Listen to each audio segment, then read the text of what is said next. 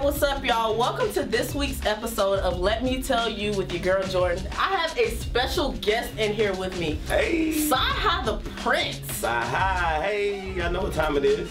CyHi is the man. Now, I don't know if y'all know this, but CyHi has been out for a long time. Like, you've done 9 mixtapes, and you are just deciding that now's the time to drop your debut album. Right. What made you feel like now's the time to do it? No, now's the time that I'm allowed to do it. It's like, no, now's the time I'm allowed to do it. You know, me, it was just, you know, being so prolific.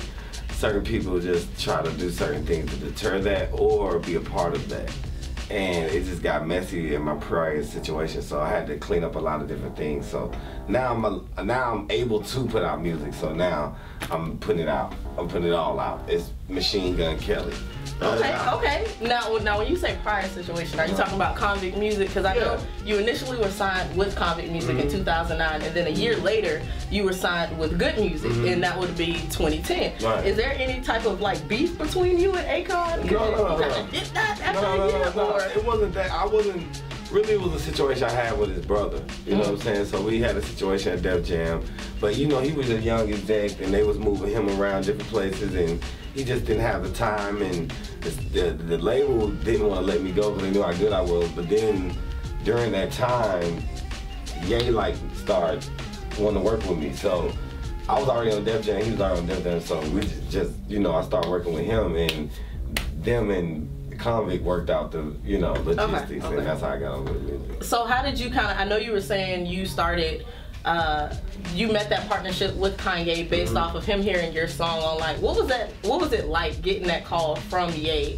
And I know Jay-Z is one of your mentors. What is it like having that backing and support from not only Kanye, but Jay-Z also? Man, you know, it's so crazy. I was like damn near homeless around that time because I had left the streets. So, cause I thought I was gonna be this good dope rapper, so I was like, fuck the streets. Right. So, you know, I started rapping, then seeing people wasn't doing what they're supposed to, so it was like, dang, do I go back to the streets? So now I'm trying to hold it out, and then it was just like to a point where it's like, dang, it's getting bad. So then, when he seen my videos, like that same week, I was getting prepared to move out of my crib and live in my car. And he was like, yo, what you doing? Like, yo, we in Hawaii, come to Hawaii. So I just left all my stuff and went to Hawaii and then came back and started over. Hey, sometimes you gotta do what you gotta do. So, I know, you know, 2012, that was like your first feature almost with Good Music, and you were on Cruel Summer. Tell me, when is Cruel Winter coming out? Cause y'all act like it hadn't been 5 years and people not waiting on this. So when is there any anticipated release for this Cruel Winter? A lot of people don't know. I'm the missing link to Cruel Winter. Okay. What you doing, man? That's what I'm saying. That's why I need y'all support. Because a lot of people don't know I am a big part of the albums and the music that come out from Good Music. Right. But it's like, once I get the cachet and the, you know, the clout to be able to tell all them to sit down for 2 weeks of, you know what I mean, and finish this, then we can do it. But I think that's what me and Trav is on right now. He already talked to me about it. So, you know, as far as production, Trav is very good at that. So, as far as the writing side, that's kind of my part of the music, and we'll kind of put it together and make it a, you know, event. Thank you. Cause the Good Music, I need y'all to listen to this man, because I'm personally tired of having to wait. Right, exactly. You already been listening to me, you don't know it though. Right, pretty much, because you've had a couple songs that you've written for Kanye that have been nominated for Grammys, one of my favorites being Ultra Light Beam. How was that, you know, writing a song not only for Kanye, but having the song nominated for a Grammy, and then having as many big artists that were on the track as there were? What was that feeling for you? Well, you know, on that particular way, it's not more so writing, it's more so of direction, more so of confirmation, more so brainstorming, like, yo, how should I approach this? What would you say?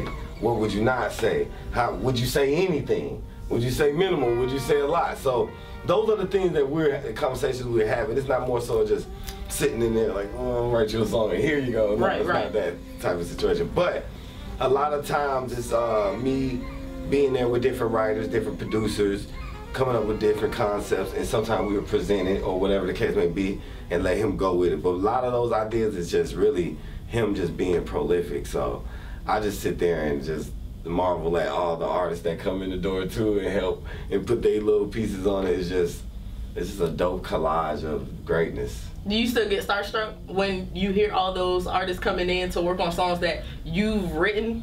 Or are you kind of like, oh no, I'm hitting that, like, no, yeah, I'm mad, like, you start feeling it now. They're like peers now. Okay. You know what I'm saying? They're more peers. They're like, when I first got there, I was like, oh, okay, I'm here.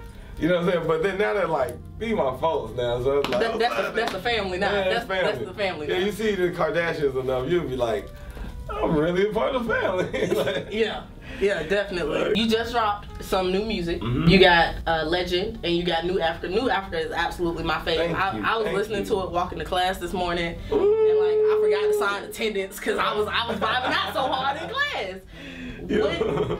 That preparation for New Africa, I know it's a lot of comparisons. It's a lot of what ifs on that song. You know, what if your favorite African-American rapper, your favorite African-American athlete, what if they got together and they did some really big things? What inspired that for you to say, what were you doing when you said, what if they put a strip club in there? Right. You know, what was going on? Because, man, you know me, man, I'm a realist. That's at the end of the day, I'm a realist, and you know, I hear, like, I don't speak on a lot of political issues or things that go on because I have my own personal reasons, and a lot of people may not understand how to comprehend those if they don't know my ending goal. Right. You know what I'm saying? So I don't really speak on it, but it's just, I just want to let people understand how fast you can shift something if you don't like it. You know what I mean? It's just like your girl. She don't have to really leave you.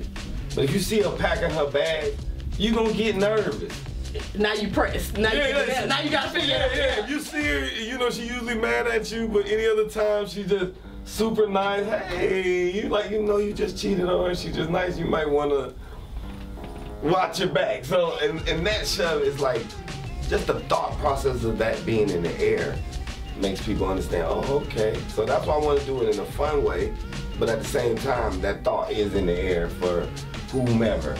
You know what I mean? Right. So if it's for us to get our stuff together, to start building mentally our New Africa, where if it's like, you know how they got little Chinatown, or they got Little Italy, or where's New Africa? So that's what, you know, they got New England. You know what I'm saying? Like, New England, okay. I mean, that's how it started. They was all New Hampshire. They was all from the, you know, Europeans. So just building our own community, our own networks, that our own clubs, our own fashion, our own music.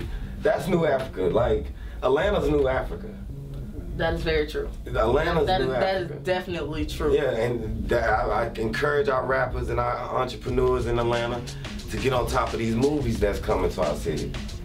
You know what I'm saying? We should be involved in that heavily. Now, can we see you in some movies? Yeah, absolutely. I'm more of a writer, so I want to write movies. Okay. I've been working on a film script, so I've been working on that as well. Okay, go ahead and cast me in that. You know what I'm saying? Hey, you look like you got a little personality. Go ahead, I can crack a joke or two. You know, I'm kind of funny sometimes. Right. No, you are. Yeah, so for the album, what can we expect a lot of that pro-black empowerment, that kind of positivity from it?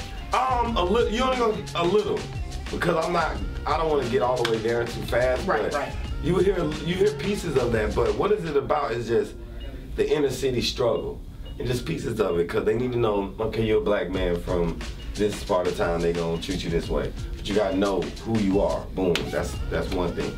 Then I'm gonna give you stories on how they gonna treat you, and how they treated me, and you know what struggles you may go through, and even relationship problems, even problems with your parents, problems in school, problems in the street, shootouts, friends, like it's all of that on No Dope on Sundays. Okay. That's the name of my album, No Dope on Sundays. Make sure y'all go get that. I'll be putting it out in 2 months, but make sure y'all remember that name, No Dope on Sundays. It's gonna change your life. And of course, I will do a review of that album, and I will be honest with y'all. I'm gonna let y'all know. Now, my homeboy Daryl, shout out to Daryl. What up, Daryl? He told me to ask you, will Big Crit be featured on the album? Wow. Because that is somebody, he really enjoyed the track that you did with him and Yellow Wolf. Right. So he told me, he was like, when I texted him, I was like, yo, CyHi's coming in. What do you want me to ask? He told me to ask, will Big Crit be on it? Man, I wish Big Crit could be on my album, but you know, Big Crit, everybody want to work with Big Crit, so it's like he be like busy, because he can rap and he a producer. Right. So you gotta know, like,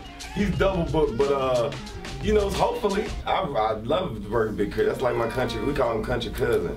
So yeah, definitely. I'll be Big Crit. What's happening? I'm hit you up for the fans. Yeah, definitely for the fans. All right. So before we go, I got 2 more questions. Okay. One, what piece of advice would you give to an aspiring artist or rapper trying to make it? Or something that you live by that helped you, you know, get to where you are. Find something that drives you vigorously. Like, you have to be, I mean, it's a difference. Like, I tell people this all the time, I'm obsessed. Like, a lot of people just like have fun or like to do music.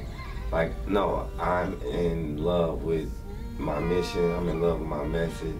I'm in love with changing lives. I love how people come to me and don't be excited, but they be like, yo, that number 3 on Woody Woo changed my life. That's what I live for. So I would tell everybody else, be obsessed with everything you want to do that you want to be great at. Don't love it. Don't look like you're talented. Don't have a good time with it. Don't be happy. Be obsessed, because all the people that do this all day in their life, they succeed. So that's what I would say. I like to put our viewers up on new artists that they can check out. Who's somebody new that you're listening to?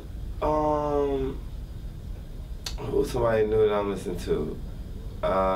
G.O.O.D. Go check him out. I'm listening to Valerie June. Go check her out. She's a country singer. Okay. Nobody too much. I haven't really been listening to that much music lately because I've been trying to finish my album. So okay. That's about it for right now. You know what I mean? Just those are 2 artists that you should go check out, I think. Thank you. Well, thank you for chopping it up with me. No problem. Thank you. You know, y'all make sure y'all check out his new album when it drops. Yes. And of course, I will be doing a review. CyHi The Prynce. CyHi, hey. Jordyn. This has been Let Me Tell You.